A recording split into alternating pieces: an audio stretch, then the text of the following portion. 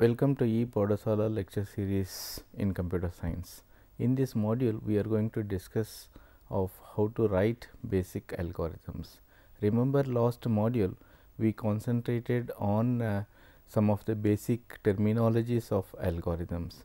So, the objectives of today's module is going to discuss some basic notations about algorithms. I am also going to tell you how to design an algorithms, and as part of this module we are going to discuss about how to write certain elementary algorithms in iterative as well as in recursive way. Remember last module we discussed about the basics of algorithms. As you can recollect, the algorithm is nothing but a step by step procedure or instructions to be followed to solve a given problem. So, I was telling you that algorithm can be compared with the blueprint of a building. So, algorithm tells how to solve a given problem. You can also know that there are many ways of solving a problem. If a problem is given to a class of 30 students can come up with different sorts of algorithms. All are correct provided if it gives the expected results. So, the algorithms are not a standardized way. So, there is a necessity to put some concrete principles so that we can conceptualize the way of how the algorithms should be written. Though the solutions are different, the methodology that we are going to follow should be such that there is some sort of a uniform way of expressing the algorithms. Fine. How to design an algorithms? So, this is where the design is coming into picture. So, for initial period we will start with a design paradigm called stepwise refinement. What is stepwise refinement? The stepwise refinement is something like this. So, given a problem, we try to decompose that problem into many subproblems. Again, the subproblems can be divided into many other subproblems. Like that, we keep on decomposing the problem till we get a scenario where we cannot further decompose that particular subproblems. So, when we reach that particular situations, we have lots of structures or subproblems that can be coded into some sort of a control structures. What are control structures? Control structures are the heart of any program or algorithms, and there are three structures we have. One is called sequence, next is called decision, and third is called repetition. What is a sequence? Sequence is a control structure that allows the sequence of elements to be executed sequentially. For example, the given code here like perform task P, task Q, task R represents the sequential control structures. So, in any algorithms we will have sequence structures where we need to execute some set of statements. The second control structure is called decision. Decision or conditional branching is a conditional or control structure that executes the condition first, and based on the results of the condition results, the tasks are carried out. A sample decision structure is given here. You can observe that it starts with condition C. First condition C is getting executed. It is a expression. So, it has got two results, true or false. If the condition is true, then task A is getting executed, otherwise the task B is executed. This kind of structure is what we are calling as decision or conditional branching. Third structure is called repetition. Repetition is another control structure that is used to represent for performing tasks in a repetitive manner. This is an example of a repetitive structure where we can see that the condition C is getting executed first, then based on the truthness the task R is repeatedly performed. Once we have these sort of control structures, then we have to put all these control structure into a algorithm. So, for this reason we have three choices. This way of representing the algorithm is called algorithm specifications. There are three ways in which the algorithm can be specified. Number one is we can use natural language. By natural language we mean that the languages like English or any other natural languages to explain how the task has to be carried out. This has got certain advantages. For example, the third person can understand what the algorithm is all about, but the problem is the words are ambiguous. Therefore, the algorithm will not be a some sort of confusion or ambiguity will be there as part of the algorithms. Because of these reasons, natural languages are not preferred. Programming languages can also be used to specify the algorithms, but the disadvantage of this approach is that the algorithm will be biased towards a particular language. Therefore, if a person do not know the programming language, then he may have trouble in interpreting the algorithms. Therefore, the natural choice for writing algorithm comes to a pseudocode. Pseudocode is a mixture of natural and mathematical language which tries to combine the advantages of both the approaches. The advantages of pseudocode are that it is very easy to understand and it is also independent of any programming language. Therefore, it has become a very standard practice to write algorithms in a pseudocode. Fine. Suppose if I know how to execute a particular way of getting the solutions, then how do I write instructions in pseudocode? There are no general guidelines of how the pseudocode should be written. There are many ways of writing that, but for the general sake we can try to put some sort of a guidelines so that the algorithm writing can be generalized. In any algorithms we will encounter assignment statement. So, let us try to evolve some sort of a guidelines for algorithm writing. So, these are some of the examples of assignment statement. For example, I am assigning the constant 20 to the variable x and I am executing condition r plus k equal to z.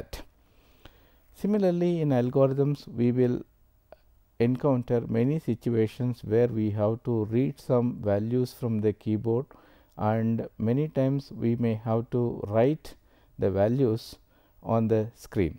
So, we will try to design two statements, input statement which is used to give values to the variables of the algorithm. An example of input statement is input x comma y. Similarly, we can say that output statement is used to write or print the values of the variables. One example we can say is print x comma y or write x comma y. So, to implement the branching we require some sort of a statement. We will use a statement called if then statement. So, the syntax is like this: if condition. So, if the condition is true, then execute a single statement or a block of statements. So, end if is just a keyword that we are trying to put to mark the scope of the statement. So, this is a better way of writing the algorithm, so that we can know exactly where the algorithm ends. We can use if then else statement also as a branching structure.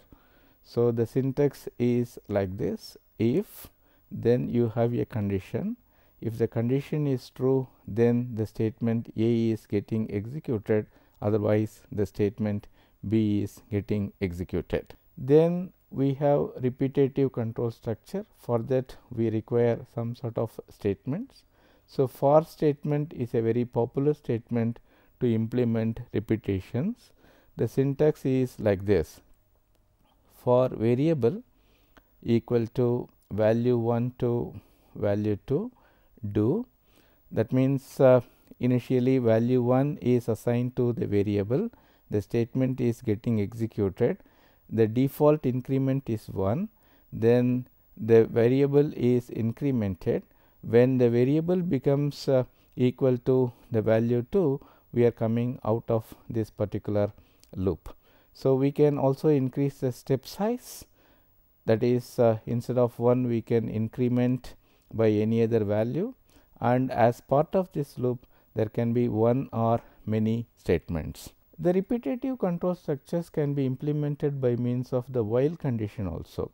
So, the syntax is like this: you have while, you have condition. If the condition is true, then we start executing a statement or a group of statements. When the condition becomes false, then we are coming out of this particular loop.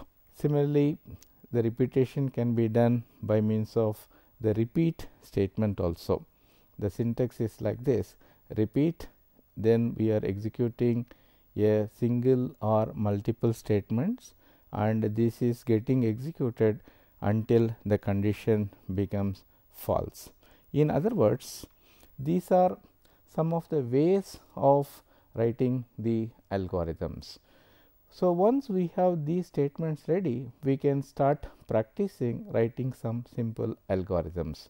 So, as part of this module, let me take one simple example of conversion of Fahrenheit to Celsius.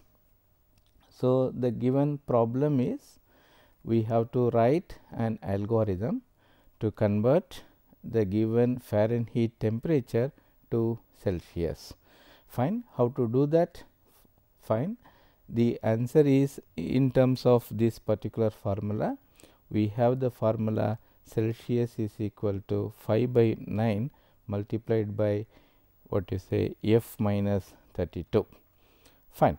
So, now as I said earlier, algorithm is nothing but a step by step procedure for carrying out this particular task. Suppose if I give this problem to a student, so how you would start?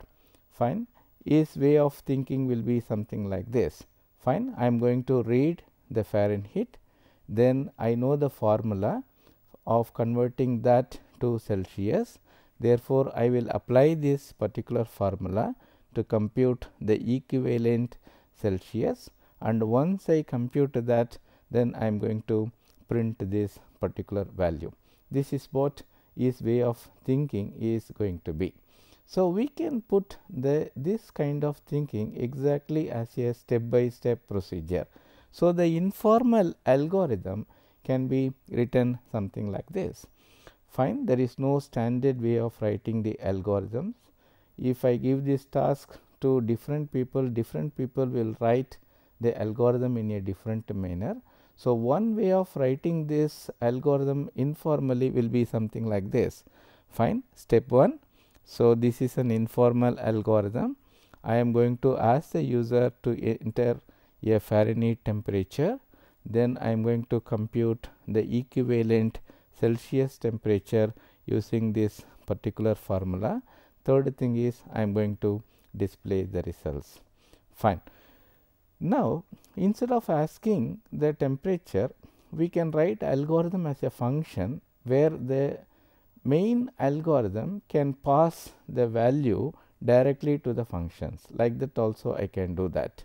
So, if I do that, fine, my formal algorithm is going to be like this. So, we can see this is how a basic algorithm looks like. You can see I am saying algorithm, then I am putting a name for this particular algorithm, that is F2C. So, I am getting a parameter. So, that parameter is going to be in terms of Fahrenheit, and I am going to compute the equivalent Celsius, therefore, the output is going to be a Celsius temperature.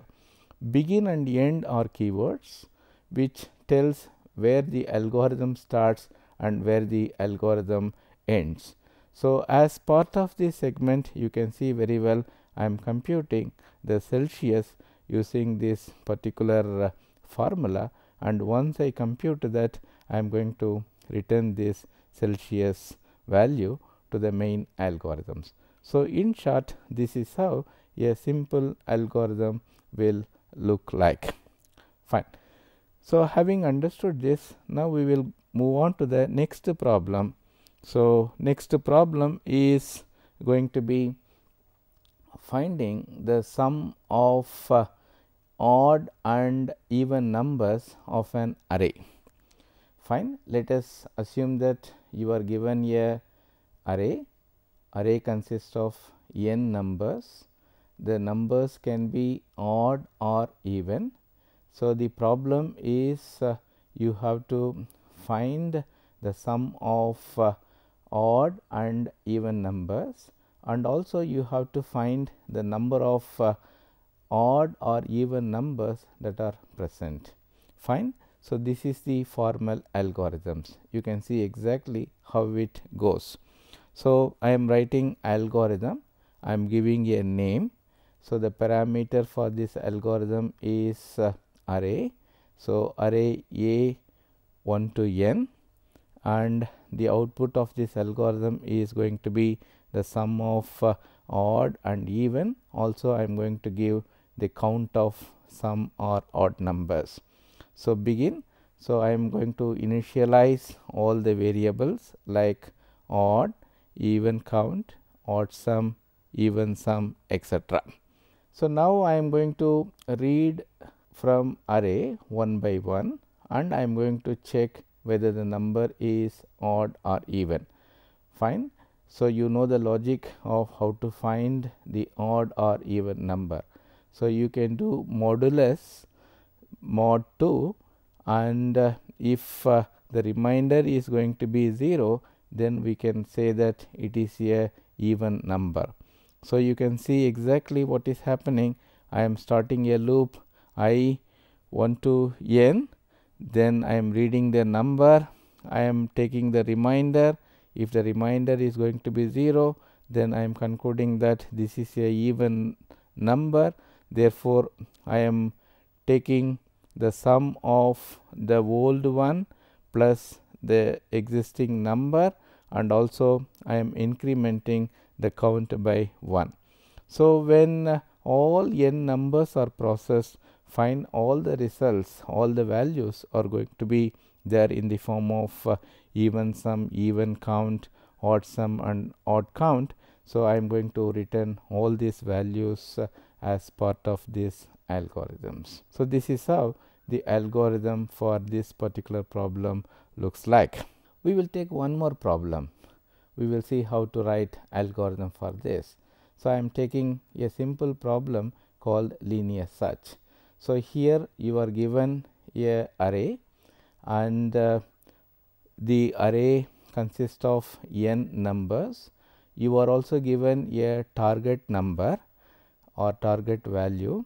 You have to check whether the target value is present in this array or not.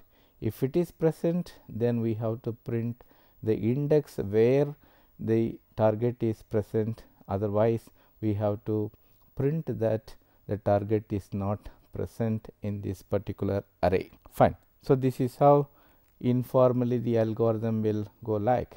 Suppose if I give this task to a student, how he will proceed? He will take the target value, he will take the first element of the array, he will check whether the first element is equal to target. If so, he will print that the target is present. Otherwise, he will go to the second element of the array. Then he will go to the third element, and this process will be continued till all the elements of the list are processed. So, this is what given here informally as follows. So, getting the value of the target, then we are reading the list of n values. So, initially I am setting index equal to 1. So, that I am going to start the search process from array 1. Then initially I am setting the variable found equal to false. So, now I am starting a loop, repeat until true, then index is greater than n. So, that means I have to repeat until these conditions are fulfilled. So, under this condition I am going to test the target with all the elements of the array, and if the element is equal, then I am outputting the index, and also I am setting the condition as true for the variable found. Otherwise, I am just incrementing the index. So, you can see exactly this is converted into a formal algorithm like this. So, you can check the formal algorithm now. So, formal algorithm says algorithm, then algorithm name I am putting as search, the input parameters are list of n elements and also the target. So, begin and end are the keywords. So, under which I am setting index equal to 1, then initially I am setting found equal to false, then I am starting the condition, and I am all checking the target with all the list elements, and I keep on doing that till my item target is present or not. So, this is how the formal algorithm looks like. So, now you can come to a conclusion of how to write some basic algorithms. First, you have to take a problem, then you have to use a stepwise refinement, and if you do that, you will have some set of control structures, and once you have the control structures, you have the basic guidelines, so of how to use the statements, and using these statements you can write algorithm both informally as well as formally. Style is important because this algorithm should be able to be easily understood by the third persons. Because of this particular reason only, we are giving lot of importance for algorithm writing. Fine. So, once we know how to write iterative algorithms, we can start thinking about recursive algorithms. In computer science, we may have to write recursive algorithm many times. So, what is a recursive algorithm? A recursive algorithm is an algorithm that uses recursive functions. What is a recursive function? A recursive function is a function that calls itself. So, in other words, recursive functions use the concept of self-reference.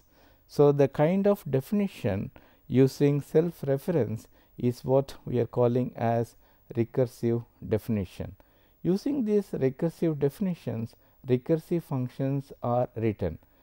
Any algorithm that use recursive function to implement is what we are calling as recursive algorithms. Fine. In any recursive algorithm, these three steps should be present. Number one is base case. Base case is nothing but the initial value. So, this is where we have to initialize the variables. Then you have recursive step.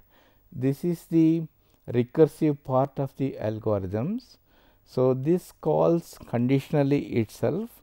So, the value of the function is computed in terms of the previous values of the functions, and finally, you have some sort of a progress towards the base case. So, this is required to ensure that the algorithm actually converges. So, you might have encountered recursive algorithm in many ways. For example, factorial of a number is a recursive function. You all know that n factorial is equal to n into n minus 1 factorials. So, in the same manner, the recursive functions can be written. We will take one example of how to write recursive algorithms. Let us take the problem of summation of an array using recursions.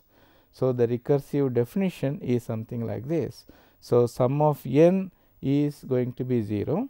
if n equal to 0. This is a base condition. That means, if there are no elements, sum is going to be 0.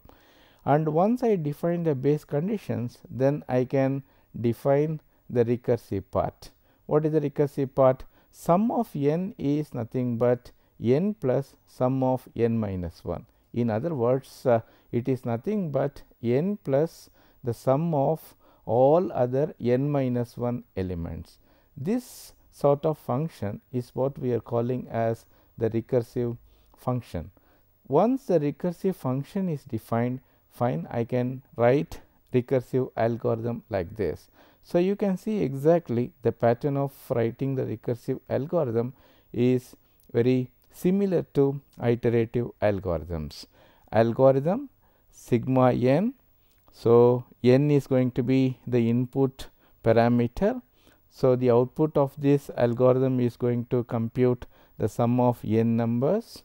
If n is going to be 0, according to the recursive function, we are going to return the value of 0.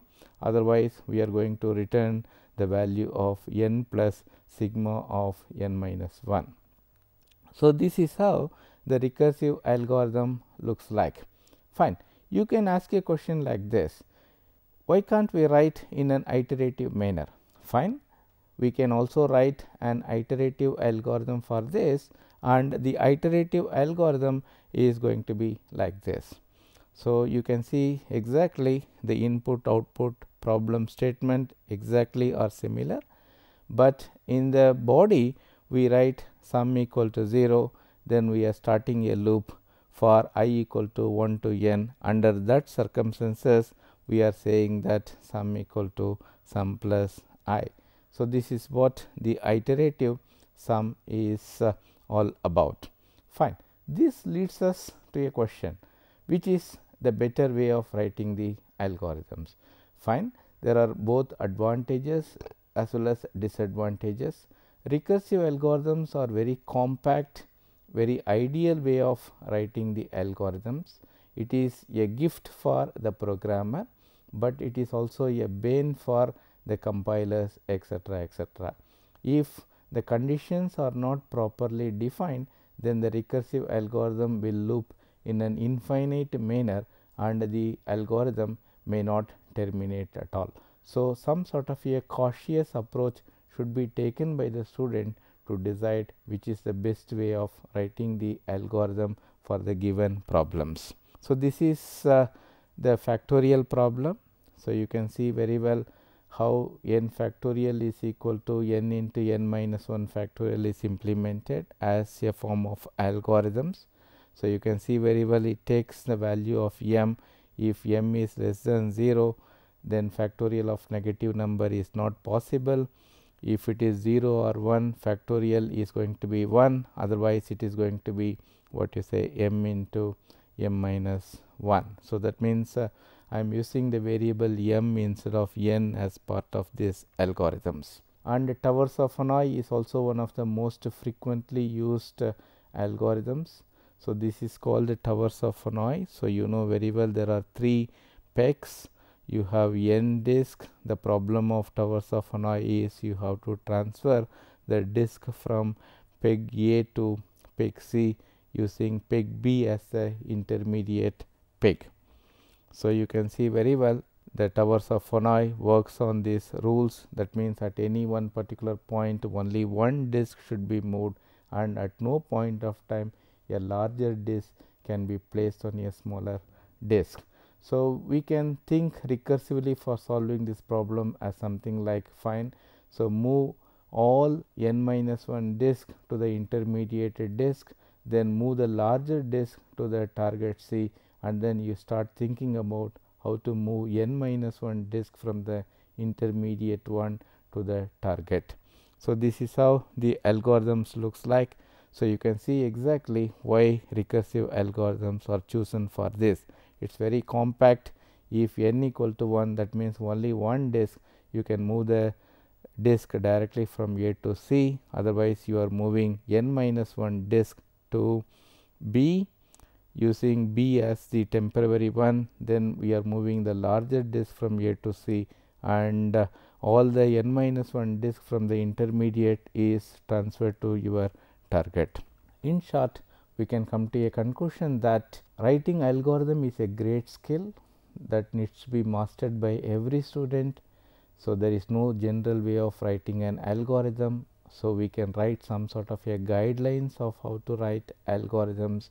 So, we can apply the stepwise refinement, we can evolve control structures, and after that we can start writing algorithms both informally as well as formally. So, with this this module is coming to an end, and next module we will just discuss about how to analyze these algorithms. Thank you very much.